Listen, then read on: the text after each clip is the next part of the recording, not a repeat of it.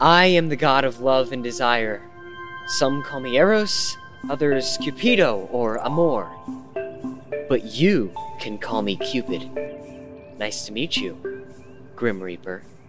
This is not happening. Actually, Mondo, it is. It's impossible for two people to share the same hallucination. It's not real. You're not real.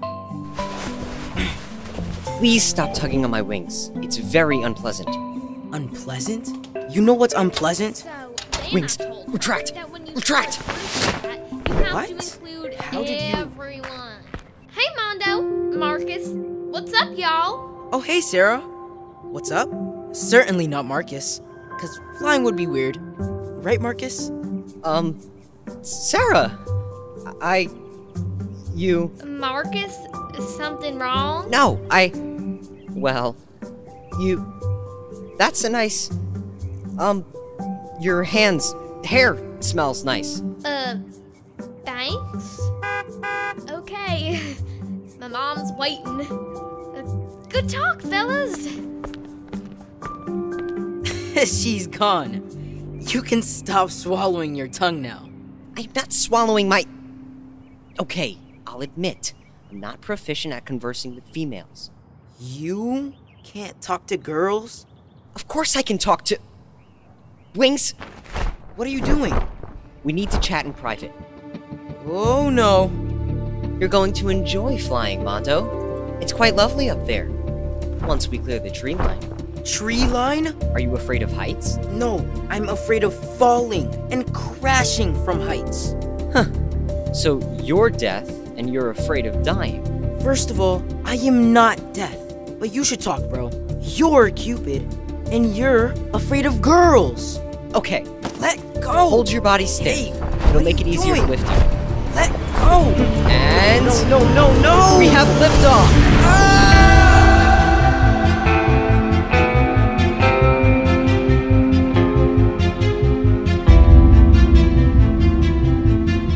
Gen Z Media presents Cupid and the Reaper, Chapter 2 of The Natureverse.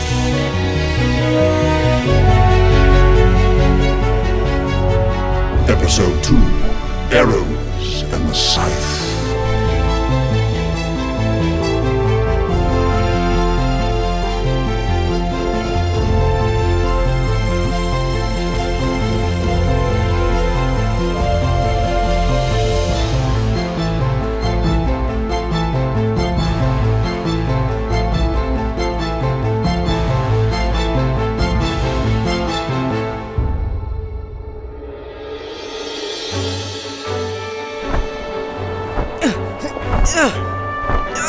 Squirming, Mondo!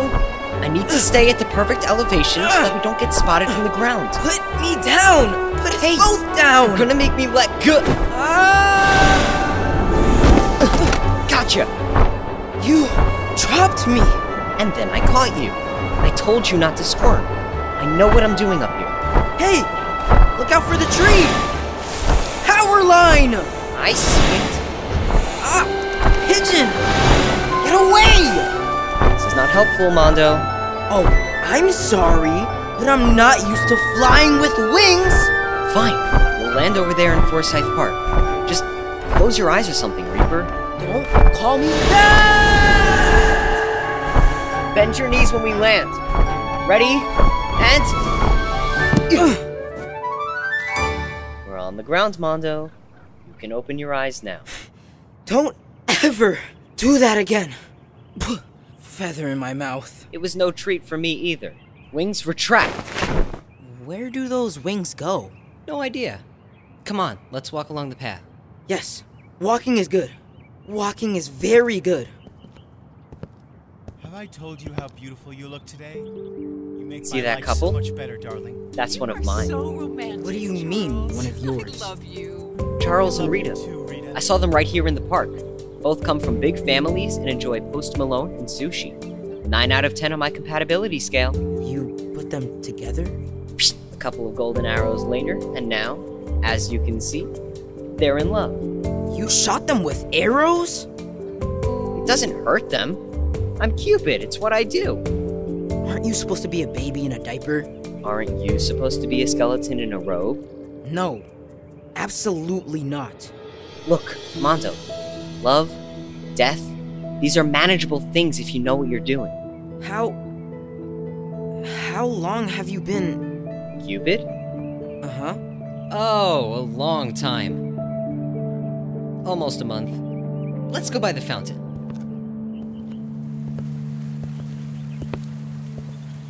This is one of the most romantic places around. My dad asked my mom to marry him right at this very spot in front of the fountain. Good for them. Look, I'm sure you have a lot of questions about the whole you being the Grim Reaper thing. I'm not the Grim Reaper. You've got to get past the denial stage, Mondo. Here, look at my phone. I've done some preliminary research. Wikipedia? Surprisingly reliable when it comes to ancient mythology. Okay, the Grim Reaper, also known as the Angel of Death or Thanatos. According to the legend, if you kill the Grim Reaper, you are cursed with his job for eternity. I didn't kill anyone. Well, your proposal kinda caused the Reaper's death, so... It was an accident. I was saving Harper's life. Like I said, I'm no expert. So is that how you became Cupid? You killed the last one? Of course not! It's a long story. Point is, I have a job to do, and so do you. So you could just make any two people fall in love. There's more to it than that. Can I see you do it? Mondo, it's not a party trick. Love can't just roam free. I've created a controlled formula. Come on, loosen up. How about that guy over there, on the bench? And the woman with the dog. I'd need to do more research on their common interests, values... She's got a dog. He fed that squirrel a piece of his sandwich. Both animal lovers. Boom. Animal lovers. Well, it's a start. I just need to input this into the algorithm I created. She's leaving! Come on, let's do this. Now or never, Cupid. Fine. Wings. And there they are again. Quiver. Ooh, golden arrows. Cool. And some gray ones with dull points. Don't touch! Oh, sorry. So, how does this work? You shoot them both? The arrows have different levels of potency. Some are stronger than others. Once someone's heart has been pierced, they'll fall in love with the next person they see. So, timing is pretty important. Crucial. Stand back, please. Bow.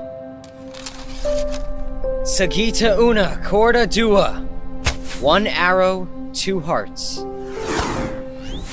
Bullseye! Got them both right in the heart with 1 arrow. Of course I did. I'm the greatest archer in the world. And now, the dog-loving woman spots the squirrel-feeding man on the bench, and... a love connection is made. Oh, hi there. Hey. I like your dog. Just like that, huh? What do you mean? No, it feels wrong somehow. Like you're tricking people into falling in love. You're the one who wanted me to do it. I'm just saying, isn't love supposed to be spontaneous and natural? Like me and Harper? Enough about my powers. We've got to figure out yours. I know someone who can help us. He's back at the school. Stay away from me! No more flying! You know, I'm pretty sure you can teleport. Teleport. So that's what it was. It's happened already? Okay, yes, but I have no idea how. I mean, I grabbed that scythe thing, and... The scythe! Do you have it with you? Yeah, it's in my backpack. It's always in my backpack. Greetings, Reaper. Who's that? That is Cerberus. She talks about souls a lot. Cerberus, like the 3-headed dog that guards the underworld. Interesting. Whatever, let's give this a shot, okay? Cerberus, how do we, teleport? Grab the scythe and bang it twice on the ground, Reaper. Stop calling me that. Okay, Marcus. Grab hold of my hand. 1, 2...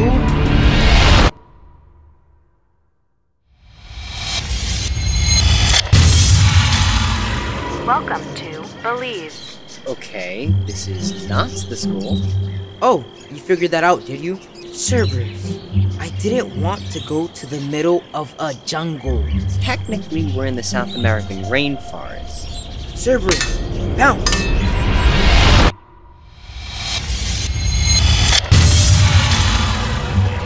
Yokoso, Tokyo. Again, not school. Yeah, I got that. I've always wanted to visit Tokyo. Fascinating city. Cerberus, school, please. Why didn't you say so, Reaper?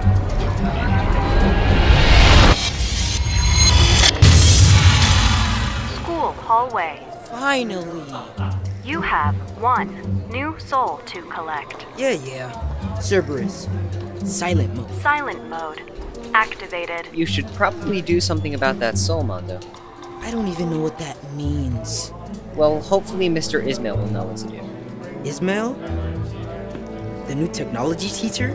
Yeah, he's more than that. Although he never gives me a straight answer. Mr. Ismail? It's Marcus. Cupid? I'm here with the Reaper. I said, don't call me that. Whatever you say. Reaper. Hello? Are you there? Locked. Mr. Ismail doesn't appear to be inside. Maybe he has a manual in there or something.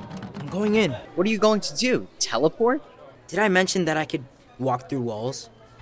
Let me see what happens when I put on the robe. Hood up.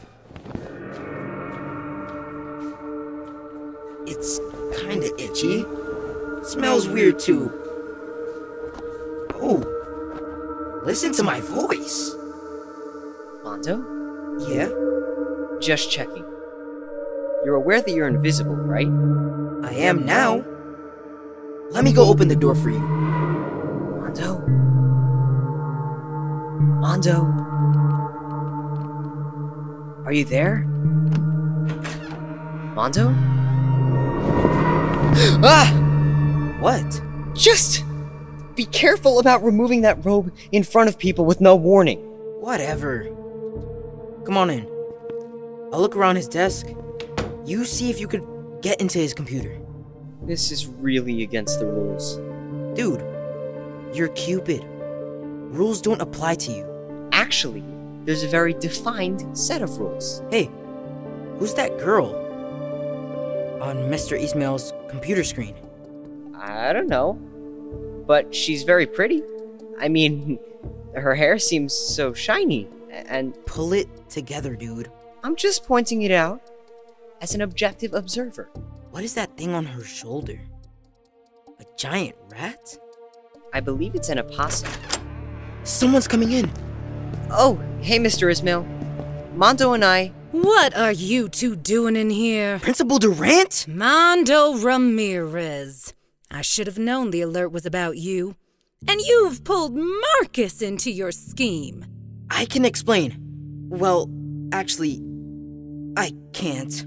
Principal Durant, you know that I am an excellent student, unlike Mondo. Hey! I also know that you have started to slip over this last month. Yes, well, I've had another project. This is unacceptable, and punishment will be handed down. Expect attention, and possibly more. More? Excuse me, Miss Durant? Mr. Apep, what is it? I happen to be passing by, and, as you know, Mondo is one of my students, and I think I may have a solution to this problem. A novel punishment? Mondo, Marcus, why don't you guys wait in the hall while we chat? You got it, Mr. Apep. Are we in trouble? Come on, Marcus. Let's let the grown-ups talk.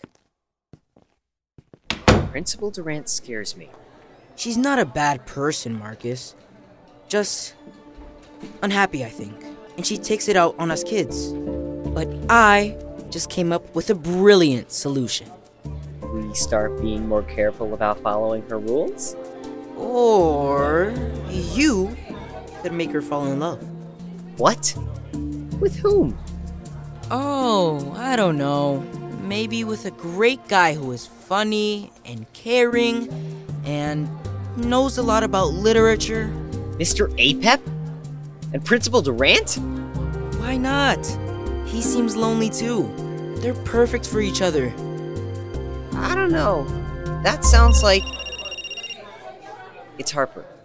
Tell her I said hi. I will not. Hi. Margaret fell into the pool, pulling up with Mom and Dad. What? I can't hear you. Harper! Harper! What's wrong? She's in trouble. We have to get to her. I'll fly. I can do better. Hold on to the scythe. We're coming, Harper.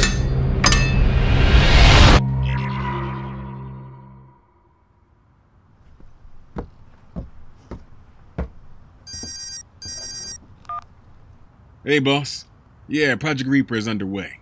I'm letting Cupid take the lead for now, but I'll jump in once I'm back in Savannah. Seemed like a good time for a check-in out west. I'll give you an update later. I do like that doorbell. Hey, look who it is. Oscar the Opossum. What's new, 00? Chloe and Felix down in the command center? Okay, let's go say hi.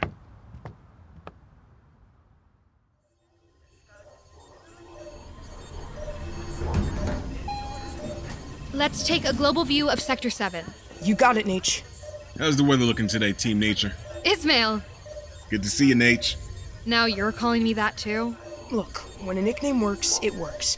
What's up, Ismail? Hey, Felix. You guys are killing it out here. And by killing it, I mean not killing everything on the planet. Thanks for noticing. At least someone does. Problem? Chloe's coming up on her first anniversary as Mother Nature, and she's feeling a little sensitive about the whole climate change thing. The harder I work to keep things in balance, the more I feel like every person on Earth is working against me. Except Greta. Greta's cool. Greta's definitely cool. So, Ismail, what brings my favorite driver out here to Mother Nature HQ? Just wanted to say hi. I've been craving those giant oranges from your garden. Felix, do you believe Ismail came here to say hi and eat citrus fruits? No, Nate, can't say that I do. That's funny. Neither do I. Okay.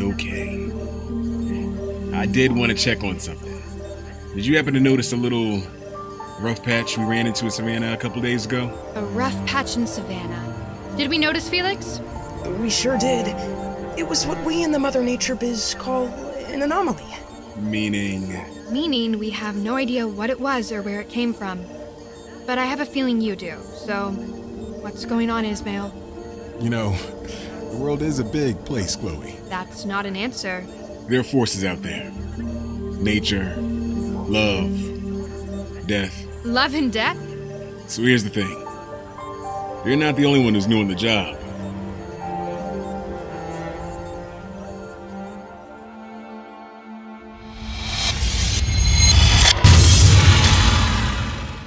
Boom! It worked! This is your house, right? Come on, let's go inside and find Harper. Don't do anything Reaperish in front of my parents.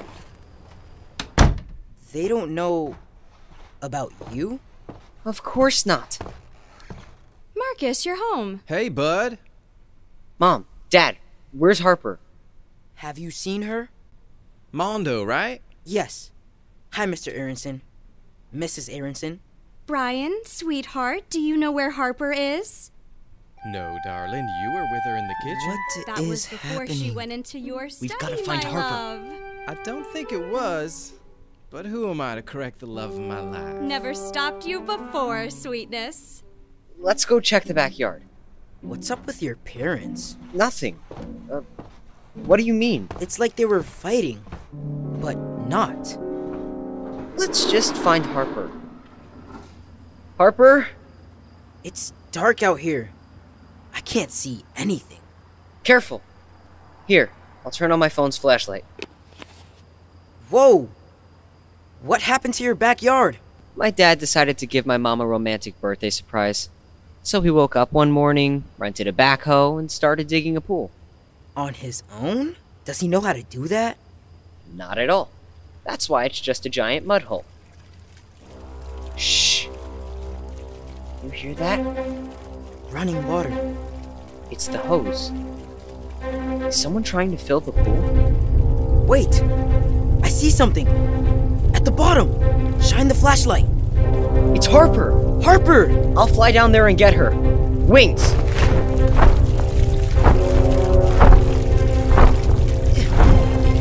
Harper!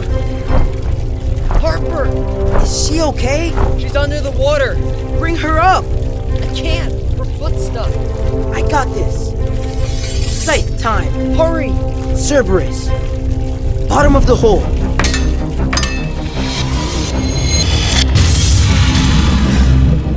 It's gonna be okay, Harper. Put your hand on the scythe. Got her. I'll set her on the ground. Harper! Harper, can you hear me? She's okay. She's okay! Wings, retract! Marcus? What happened? How did you end up down in the hole? I was making a poster for the climate change protest. The wind came in and knocked it in. You went after it? I reached for the poster, but a branch fell and it turned on the hose. I slipped in the mud and fell in, and then the hose did too. That's a lot of bad luck. Yeah. But you found me. I did. We did. Mondo. Yes? I'm here, Harper. You're safe now. Mondo, get away from me. What? Get away! I don't want you around me. What? What did I do? I don't know. I'm going inside. I'll take you. No, Marcus. Let her go. You stay here. All right. Harper, make sure Mom and Dad check you out, okay? Okay. Please make Mondo leave. That was close. What a strange series of events. You did this, didn't you? I don't know what you mean. You put your parents back together after their divorce. You shot them with golden arrows. You have one soul to collect. That's not really your business. What are the gray ones for? I need to go check on my sister, and you need to do your job. The gray arrows with the dull tips. I saw them in your quiver at the park. The gold ones make people fall madly in love, right? What do the gray ones do? Soul uncollected. Soul uncollected. You really have to do something about Cerberus. Answer the question, Cupid.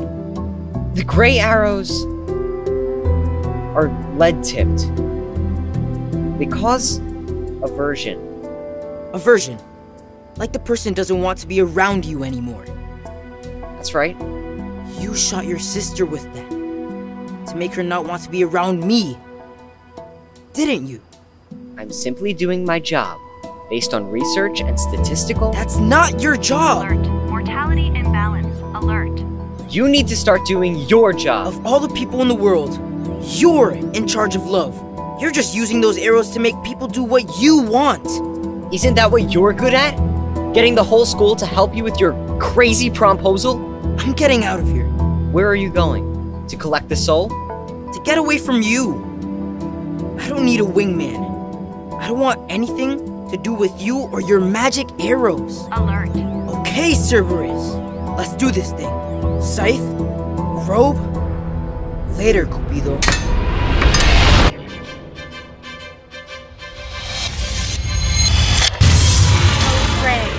Welcome to the hospital, Reaper. We're back at the hospital? Why? Okay, this seems bad. What's everybody running from?